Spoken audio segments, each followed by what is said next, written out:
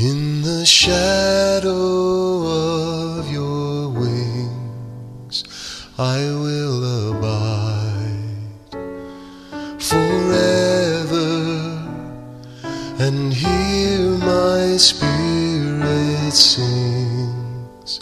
I will rejoice in you, my God.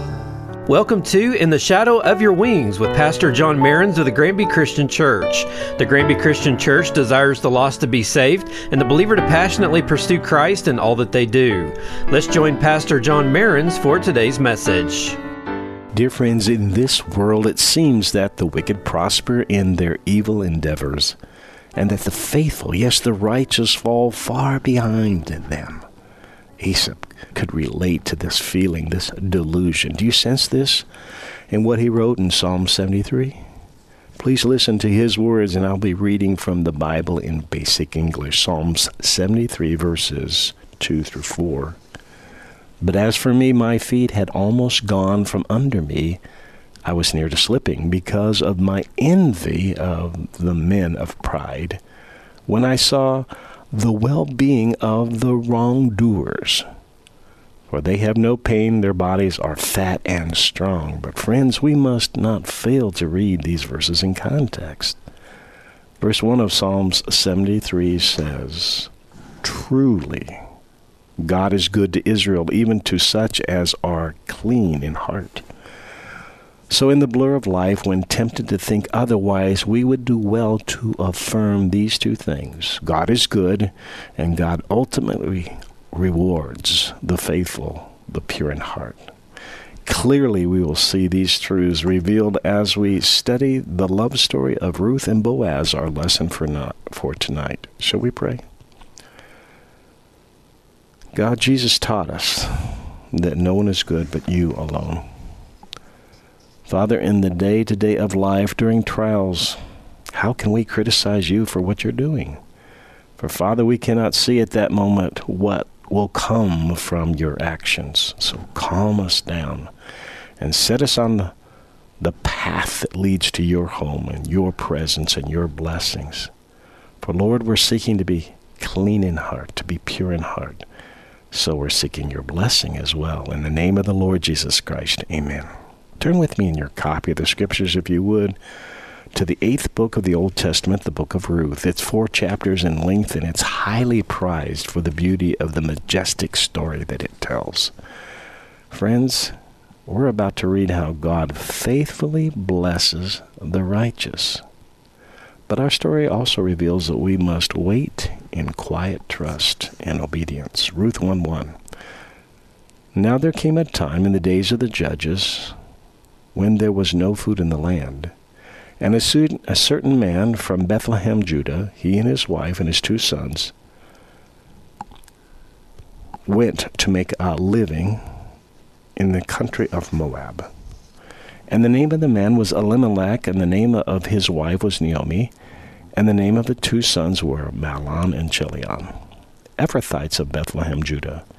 And they came into the country of Moab, and they were there for some time. And Elimelech, Naomi's husband, came to his end. He died. And only her 2 sons were left her. And they took 2 women of Moab as their wives. The name of one was Orpah, and the name of the other Ruth. And they went on living there in Moab for about 10 years. And Mahlon and Chilion came to their end. And the woman, Naomi, was without her sons and her husbands. So she and her daughters-in-law got ready to go back from the country of Moab, for news had come to her in the country of Moab that the Lord in his mercy for his people had given them food. She went out from the place where she was, and her daughters-in-law with her, and they went on their way back to the land of Judah. And Naomi said to her daughters-in-law, "Go back to your mother's houses. May the Lord be good to you as you have been good to the dead and to me. And may the Lord give you rest in the houses of your husbands." Then she gave them a kiss, and they were weeping bitterly. And they said to her, "No, but we will go back with you to your people." But Naomi said, "Go back, my daughters. Why will you come with me? Have I more sons in my bodies to become your husbands? Go back, my daughters. Go on your way. I'm so old now, I can't have another husband. If I said I had hopes, if I had a husband tonight and might have sons, would you keep yourselves till they were old enough? Would you keep from having husbands for them? No, my daughters, but I am very sad for you that the hand of the Lord is against me. Then again they were weeping, and Orpah gave her mother-in-law a kiss. But Ruth would not be parted from her. She was clinging to her, wasn't she? And Naomi said, see, your sister-in-law has gone back to her people and to her gods. Go back after your sister-in-law. But Ruth said, give up requesting me to go away from you, or to go back without you. For where you go, I will go, and where you take rest, I will take my rest. Your people will be my people, your God, my God. Wherever death comes to you, death will come to me, and there will be my last resting place. The Lord do so to me and more, if we are parted by anything but death. And when she saw that Ruth was strong in her purpose to go with her, she said no more. So the two of them went on till they came to Bethlehem. And when they came to Bethlehem, all the town was moved about them, and they said, is this Naomi?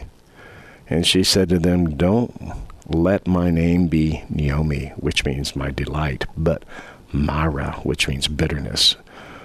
For the ruler of all has given me a bitter fate. I went out full, and the Lord has sent me back with nothing.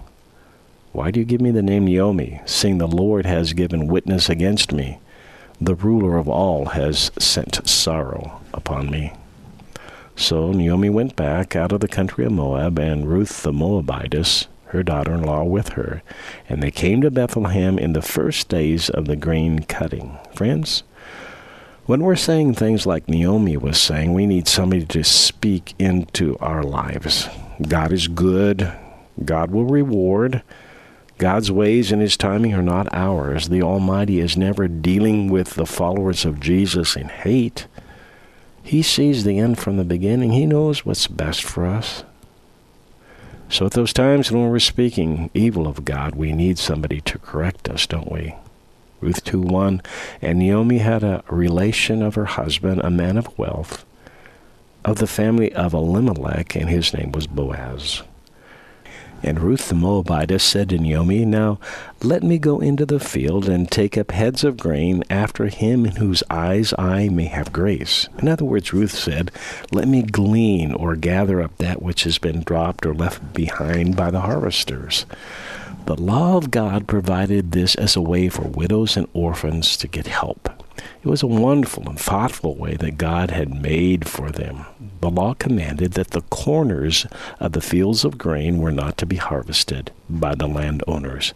His harvesters were to make one pass through his fields and his vineyards, and that which was left behind or dropped was designated for the gleaners. They would come and clean up the heads of grain right after the harvesters. This was their right. So Naomi said to Ruth, go, my daughter. And she went, and she came and took up the heads of grain in the field after the cutters, and by chance she went into the part of the field which was the property of Boaz, who was of the family of Elimelech. And Boaz came from Bethlehem and said to the grain cutters, the Lord be with you. And they answered him, the Lord give you his blessing. Ruth 2:5, then Boaz said to his servant, who was in authority over the cutters, whose girl is this? And the servant who was in authority over the cutters said, it's the Moabite girl who came back from Moab with Naomi. And she said to me, let me come into the grain field and let me gather up grain behind the cutters. So she came, and she has been here from morning till now without resting even for a minute. Then Boaz said to Ruth, give ear to me, my daughter. Do not take up grain in another field or go away from here, but keep with my young women. Keep your eyes on the field they are cutting and go after them. Have I not given orders to the young men not to put a hand on you? And when you're in need of drink, go to the vessels and take of what the young men have put there. Then she went down on her face to the earth and said to him, Why have I grace in your eyes, that you give attention to me, seeing I am from a strange people?